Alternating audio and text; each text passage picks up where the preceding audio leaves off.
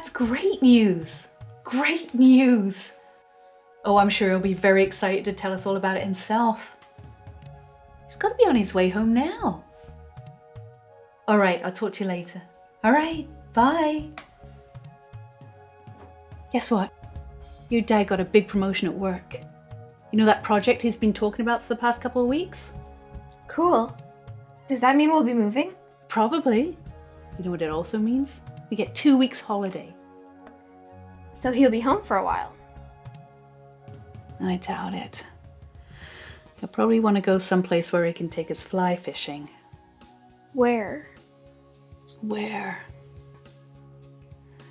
I don't know where. Good question. But I bet it'll be in some godforsaken lake in the middle of nowhere, where it's going to take all day to get there by car. And then we'll be staying in a dingy little cabin, rustic, of course. And there'll be no electricity. And then they'll expect me to cook on a wood-burning stove. Will there be Wi-Fi? No, there won't. And if I were you, I wouldn't bring that up. But you know what there will be? It's wood smoke and mosquitoes. Sounds kind of gross. Mm-hmm. Hey, you know what I was thinking about? That really nice hotel in Cannon Beach that we spent that one night in last year. In Oregon? Do you think Dad will want to go there? Well, we'll just have to wait and see, won't we?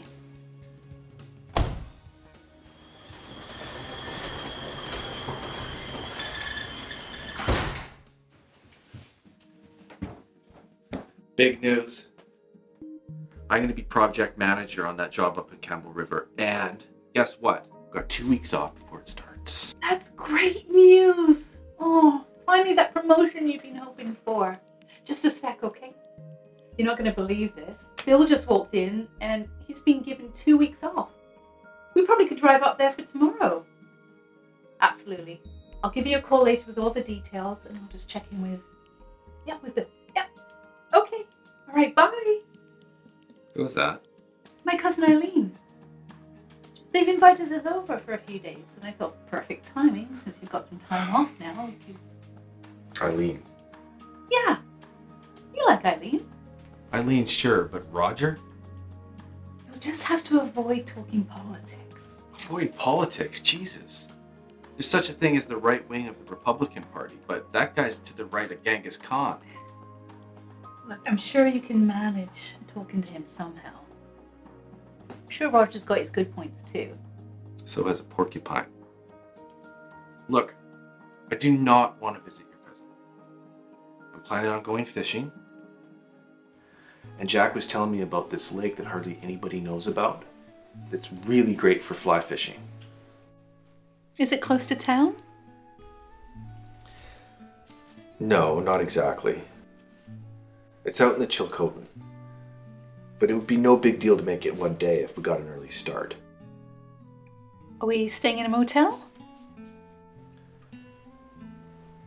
Well, no. But Jack says that there's these cozy little cabins there. You know, kind of rustic. Wood stoves, kerosene lamps. We'll be frying fresh caught trout. Will there be other kids Julie's age there? No, but it'd probably do her some good to get her off that damn phone for a couple of days. Look, we certainly don't want to deprive you of your fly fishing, but you know it's Julie's holidays too.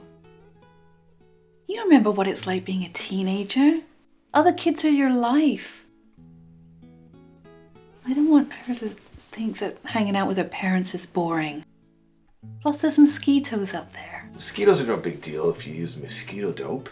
Well, and that's okay for you and I, but you know Julie's got sensitive skin. And he said it was in the Chilcotins.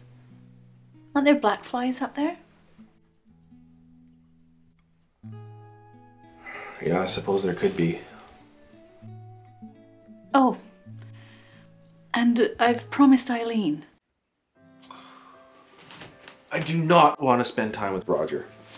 That guy is a complete and utter asshole. Look, I understand that you don't want to spend time with Roger, but can you understand that the backwoods might not be the best holiday place for your daughter? I do understand, but once I get involved with this project, this will be the only chance for any fly fishing.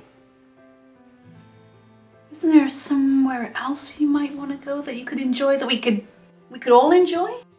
Like where? I don't know, I guess we could come up with something. Mom's thinking Cannon Beach.